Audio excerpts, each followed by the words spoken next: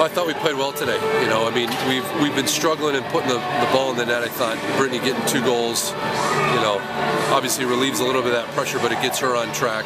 I thought we created probably 4 or 5 other really good chances to score, and you know, I think overall in the weekend, granted it was we went 1-1. I thought, you know, we've had 2 performances where we were the better team, and you know, I thought dominated in both, and hopefully this sort of pushes us into the Northern Iowa week with a little bit more confidence and ready for the conference opener.